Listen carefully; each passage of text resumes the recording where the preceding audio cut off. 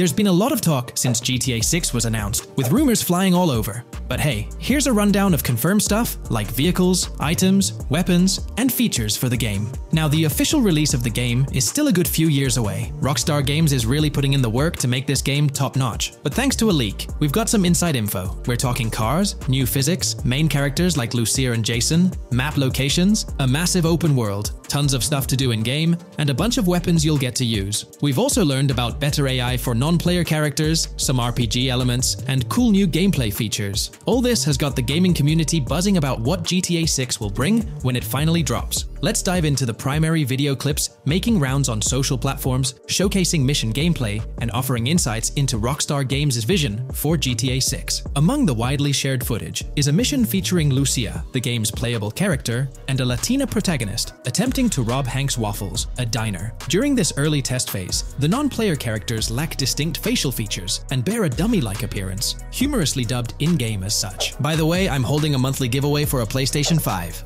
You just need to subscribe and you're entered. Now, back to the video. The NPC's responses are influenced by Lucia's aggressive actions, with various animations depicting the fear evoked by the robbery, akin to the dynamic NPC reactions seen in Red Dead Redemption 2. In the diner heist, Lucia has the option to aim her handgun at a hostage, providing players the choice to either rob or engage in hand-to-hand combat. Managing the hostage adds depth to criminal activities in the game. Jason, the white male protagonist, is also involved in the robbery, allowing players to interact with both characters during the encounter. Jason urges Lucia to act swiftly and escape without a trace, hinting at a relationship reminiscent of Bonnie and Clyde, aligning with previous leaks regarding the game's storyline. The character's appearance bears similarities to actors Eva Mendes and Ryan Gosling from The Place Beyond the Pines, though it remains uncertain if the narrative will mirror the movie's plot. Lucia and Jason appear to be in their late 20s, and the game incorporates a character-switching mechanism seamlessly activated through the controller's D-pad. As the police arrive, Lucia can menace another hostage, leading to a showdown with law enforcement outside. The intricate design of the outdoor area suggests a setting modeled after northern Florida, characterized by lush vegetation.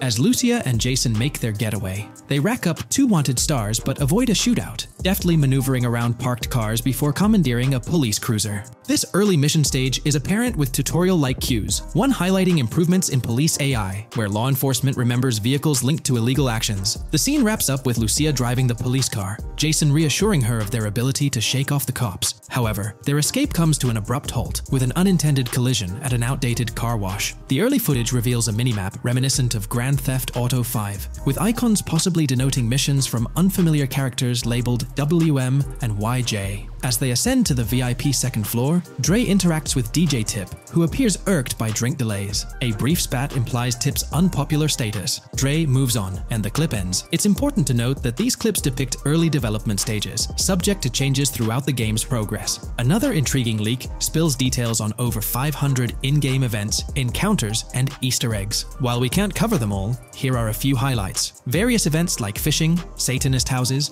backyard wrestling rings, and big cat mansions offer diverse experiences within the game's universe. There's talk of missing tourists, yard sales offering new clothes, an event resembling insurance fraud from Saints Row, a mysterious voice in a storm drain, potentially a nod to Pennywise, a multi-location Bonnie and Clyde mystery, and a workout challenge hinting at the return of fitness activities. Additionally, within Grand Theft Auto 6, players can stumble upon an island camp, DUI tests, UFO sightings, an animal house, a swamp safari, and the prospect of crazy golf gameplay. Based on insights gathered from the GTA forums, GTA 6's open world is estimated to be at least 2.5 times larger than GTA 5, providing players with a vast and immersive environment to explore. The game draws inspiration from the successful approach seen in Red Dead Redemption 2, promising a meticulously crafted open world with captivating mysteries that elevate the gaming experience. GTA 6's development footage showcases recognizable real-life locations from Florida, such as the Homestead Miami Speedway, reimagined as the Port Gel-Horn Racetrack, along with places like Portofino Tower, Sombrero Key Light, Solar Amphitheater Bayfront Park, and Lone Depot Park. Moreover, the inclusion of the 1000 Museum, a high-rise residential condominium in Miami, demonstrates Rockstar's dedication to detail. A metro map mirroring Miami's real version adds to the immersive nature of the game world. The presence of lush grasslands and vegetation hints at potential expansion into Georgia.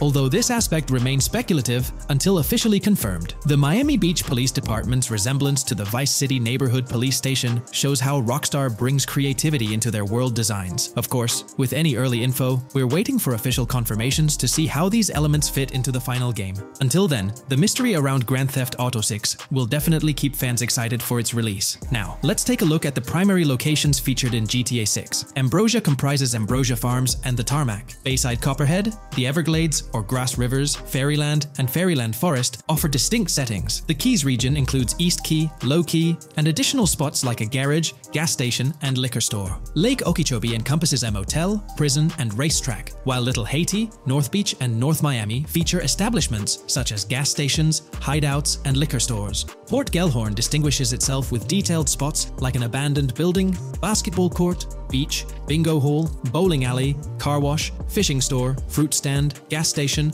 motel, pawn shop, police station, quick shop, raceway, soccer field, and more. Red Hill showcases a forest. South Beach offers a boardwalk, gym, hotel, Ocean Drive, and park, while South Miami Sundown includes a beach and tarmac. Vice Beach encompasses Vice City suburbs and Washington Beach. Miscellaneous locations such as an abandoned hotel, observatory, Fountain of Youth, homeless community, Malibu Club, Monument of Leonida, Redneck Yacht Club, Spaceship House, Underwater Research Facility, and Dinosaur World enrich the gaming world. Recent leaks from this week strongly suggest that Alexandra Christina Echevarri might be the voice behind Lucia in Grand Theft Auto 6. Her voice in a demo reel closely matches the leaked clips of Lucia's dialogues, hinting at her likely portrayal of the character. Throughout this breakdown, we've covered loads of info about Grand Theft Auto 6, diving into different aspects of the game. It was important to cover everything we know about the game so far, and while we're eagerly waiting for it, it might still be a couple of years before we get our hands on it. Let's kick off by highlighting some cool discoveries from the leaked clips, focusing on new features and gameplay details revealed. In one scene, Jason and his pals are chilling by an in-ground pool in a modest neighborhood, cracking jokes about a parody of social media called Life Invader. Their banter brings in playful references to Jay Norris's demise, showcasing that classic Grand Theft Auto humor fans love. Lucia and Jason are shown in animation tests doing different actions like jogging, stopping, and ducking to avoid gunfire. Rockstar's developers also tested vehicle crash physics on an overpass. The highway signs on Interstate 97 mention North Beaches and Lake Leonida, with the current exit leading to Washington Beach. In another interesting scene, Jason finds a shipping container filled with stacks of cash and a motorbike. Various development clips reveal tweaks being made to a vehicle's interior, hinting at potential new designs or customization options for players. Throughout the clips, interactions with NPCs in the open world are demonstrated, including characters taking selfies, which adds depth to the game's environment and immersion. There's a moment where Jason enters a gang member's territory and takes cover behind a truck, showcasing unique animations for characters reacting to being shot. A notable find in the clips is a jetpack, previously leaked by Tom Henderson, which is seen inside the Jack of Hearts Club. The game features parody social media logos like Snapchat, Instagram, and Life Invader. Characters also sport different hairstyles, with details like Lucia's visible bra under her shirt, adding realism. A new feature is the ability for players and NPCs to hold their guns sideways during combat, adding a different dimension to fights. Additionally, Jason is seen twirling his rifle in the air, while another character in a parking lot shoots at him with their pistol held sideways. The leaked clips also reveal early police AI testing, with NPCs showing better cover usage in shootouts. There's a scene where Jason holds up a diner worker with an assault rifle, and while there are dialogue options similar to Red Dead Redemption 2, they seem placeholder for now. Also, Jason's new ability to go prone is a fresh addition to the series. There's a scene in a thrift or antique shop that allows for robbery, potentially serving as a spot to sell stolen items, adding depth to the gameplay. Another feature borrowed from Red Dead Redemption 2 is the ability to pick up and carry bodies, which adds complexity to gameplay. Red Dead Redemption 2's influence can be seen in several other aspects of this game too. The game brings in several RPG elements, like managing food, drinks, sweat, fatigue, and even taming animals, giving players a deeper gameplay experience. References to mountain bike ramps and city bike rentals promise enjoyable cycling activities. The leaked clips mention a bunch of weapons, from firearms like pistols, shotguns, and rifles, to unusual ones like golf clubs, baseball bats, and crowbars. Players can also use equipment such as flashlights, binoculars, lockpicks, and more. Additionally, players can stay in motels and hotels, with the Kington Hotel being one of the options. There's even a pool party with live music for players to check out. References to the Everglades and wildlife like alligators, snakes, raccoons, and birds suggest diverse environments to explore. The weapon wheel system, similar to Red Dead Redemption 2, limits the number of weapons and items players can carry. Lucia can carry a loot bag, possibly used for robberies or stealing from different places. The inventory system allows players to carry health kits and other items for temporary boosts, and Jason can pick up and drop weapons from his inventory. The clips hint at animations like overdose, suggesting unique actions or events in the game. There are indications of horses and horse riding mechanics, possibly inspired by Red Dead Redemption 2. The open world is full of accessible places, including motels, metro stations, restaurants, pawn shops, and supermarkets. Little details like grabbing a gumball from a quick shop machine add to the overall vibe. A cool feature is the ability to shoot while swimming, adding a new layer to combat situations. All these diverse and interesting elements together promise an immersive and fun gaming experience in Grand Theft Auto 6. Let's dive into the cars of GTA 6. Shout out to the GTA forums for putting together this info. You can find links below to join the discussions. There's a bunch of confirmed vehicles. We're talking the Blista Compact, Ocelot Locust, and a car that looks like an early 90s Buick Skylark. Then there are some new cars without official names, like a 90s Chevy Caprice, a Chevy Malibu from 2016 onwards, a Chevy Sonic, and a Honda Accord from 2018 to 2022. And you know how Rockstar rolls, they'll give these cars their own funny names like they always do. There's more on the list too. Albany Primo, Benefactor Shafter LWB, a mix of Ford Explorer and Tahoe from the 90s or 2000s, a Toyota RAV4 from 2018 onwards with a mix of Lexus NX style, and a Mercedes Grill,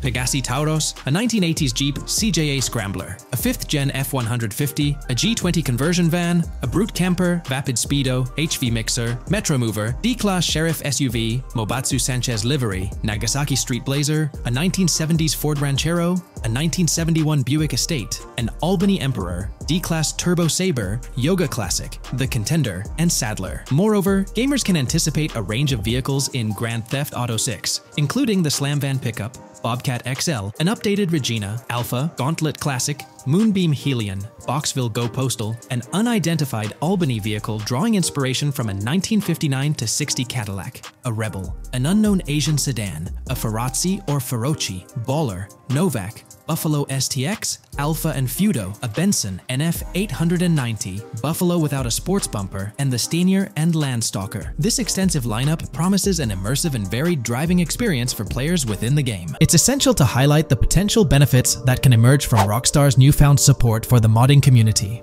One of the significant upsides is the acknowledgement of the brilliant and skilled developers behind the modding scene. For years, these developers have worked tirelessly to create unique and engaging experiences within the GTA universe. With Rockstar stepping into a collaborative space with CFX, there's an opportunity for a more symbiotic relationship. The infusion of official support could mean more resources, tools, and encouragement for modders to continue pushing the boundaries of what's possible within the GTA ecosystem. This collaboration might lead to innovative gameplay features, improved server stability, and an overall better experience for both players and content creators. Moreover, the recognition from a gaming giant like Rockstar could open doors for these modders in the industry. It may pave the way for potential collaborations, official partnerships, or even job opportunities within the gaming development sphere. This, in turn, could elevate the modding community to a more prominent and respected position within the gaming landscape. However, it's crucial to approach these potential benefits with cautious optimism. While the partnership appears promising on the surface, the reality lies in how Rockstar manages the delicate balance between maintaining control over its intellectual property and allowing creative freedom for the modding community. The outcome will heavily depend on Rockstar's willingness to foster collaboration, rather than imposing strict regulations. As GTA 6 draws closer, the impact of this collaboration will become more apparent. Whether it becomes a model for future partnerships between game developers and modders, or encounters challenges that hinder its success remains to be seen. The dynamics between Rockstar and the modding community could shape the future landscape of custom servers, roleplay experiences, and the overall modding scene in the gaming world. Stay tuned as we continue to explore and analyze the evolving relationship between Rockstar and the modding community. On the positive side, there's a glimmer of hope that Rockstar's acknowledgement of mods enhancing the player experience could pave the way for more modding support in GTA 6. This shift in perspective might lead to a more collaborative environment. where modders can contribute to the game's richness without fear of stringent restrictions. With Rockstar officially and financially supporting FiveM, the CFX team gains more resources to elevate the GTA 6 server. This could mean a server even more impressive than the ones they currently run. The fact that FiveM is now a Rockstar Games product suggests a vested interest in its success, promising additional funding and manpower to ensure its flourishing. An intriguing prospect emerges concerning the accessibility of custom servers. Currently limited to PC players, there's speculation that GTA 6 might integrate dedicated servers within the game itself, eliminating the need for external programs like FiveM. If this unfolds, it opens the door for console players to join the custom server experience, broadening the player base and community. Moreover, Rockstar seems to be attuned to fan desires. Despite a larger audience watching RP compared to those actively playing it, Rockstar appears committed to making improvements. Their intent to let custom servers thrive suggests a more fan-centric approach, acknowledging and catering to the desires of the gaming community. However, there are potential pitfalls to consider. The most glaring concern is Rockstar's inclination to monetize these servers. While the specifics remain uncertain, it's almost certain that some form of monetization, be it through custom server shark cards or a pay-to-play system, will be implemented. This could introduce a paywall, affecting the accessibility and enjoyment of custom servers for certain players. As we navigate through this evolving landscape of Rockstar's partnership with FiveM, the delicate balance between fostering creativity and implementing monetization strategies will determine the ultimate impact on the gaming community. Stay tuned as we continue to unravel the complexities of this collaboration and its implications for GTA 6 and the modding community. Let's unpack this a bit more. The whole monetization story got its moment in the spotlight during an earnings report where Take-Two CEO Strauss Zelnick spilled the beans. He essentially said, "If folks are messing around with our intellectual property, why not make a buck or two?" It's a straightforward business move, really. Taking a page from the unprecedented success of GTA Online, it seems like Rockstar caught a glimpse of how these free servers could turn into a money-making machine. Now, the potential downside of this situation lies in the realm of competition. Rockstar's got its A-team working on the custom servers gig. That means anyone outside the Rockstar circle trying to whip up something akin to FiveM is practically painting a target on themselves for a cease and desist.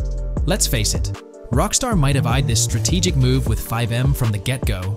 However, with those servers gaining crazy popularity and the game becoming a sensation on Twitch and YouTube, shutting it down wouldn't have been the smart play. Instead, they pulled off a masterstroke, acquiring the team behind the biggest servers, effectively cornering the market and positioning themselves to profit from any potential imitators. Now, with GTA 6 on the horizon and servers in the works, Rockstar's sitting pretty. Some in the gaming community are even giving them a nod for finally throwing a bone to the community. But, and there's always a but, at the end of the day, Rockstar's the one making the rules. We'll all have to toe the line because, quite frankly, there won't be any other alternatives in the neighborhood. So, buckle up for Rockstar's GTA roleplay. It's going to be a wild ride. The landscape has already witnessed the repercussions, with servers and mods being handed the shutdown ticket for not playing by Rockstar's latest rulebook. The new mandates include a strict no to real-life vehicles, mission mods, and porting old Rockstar maps or assets rules that weren't in the playbook just a couple of years back. Now, while the financial backing from a mega corporation might seem like a savvy move on the surface, there's a lingering skepticism about whether it'll blossom into the fairy tale ending we've all been envisioning. It's a bit premature to slap a final verdict on the fate of FiveM once GTA 6 hits the stage. Now, let's consider the potential repercussions for the vibrant RP community. While the partnership between Rockstar and FiveM could bring about positive changes, there's an underlying worry within the RP enthusiasts. The fear is that with increased control and potential monetization, the organic and immersive RP experiences that players have come to love might face disruptions. RP communities thrive on creativity, flexibility, and a sense of autonomy. If Rockstar's influence leads to more rigid guidelines, it could alter the dynamic of these communities, potentially affecting the unique narratives and interactions that make RP servers so engaging. As we contemplate the potential impact, it's essential to look beyond the immediate horizon of GTA 6. The dynamics established through this collaboration could set a precedent for future interactions between gaming giants and modding communities across various games. Whether it becomes a model to be emulated or a cautionary tale will be closely watched by both players and industry stakeholders. The future of FiveM and the broader modding community remains uncertain as GTA 6 inches closer to release. While concerns exist, there's also room for hope. The collaboration might lead to a harmonious blend of official support and community-driven creativity, enhancing the gaming experience for everyone involved. As players, content creators, and modders navigate this uncharted territory, the one constant is the love for the game and the shared hope for a positive evolution in the gaming landscape. Taking a stroll down memory lane, Rockstar's track record with monetization doesn't exactly calm the nerves. Add to that the current scenario where they're laying down the law for the CFX team, dictating what's permissible and what's not. This conjures up a cloud of uncertainty regarding the future of both FiveM servers and the broader modding community. Personally, I'm a big fan of RP servers and that immersive content. It's my cup of tea. The idea that the same company that set the stage with GTA 5 might potentially tarnish FiveM, turning it into a monetized maze with no alternatives, that's a bit of a buzzkill. Yet, here we are, in the waiting room until GTA 6 steps into the limelight.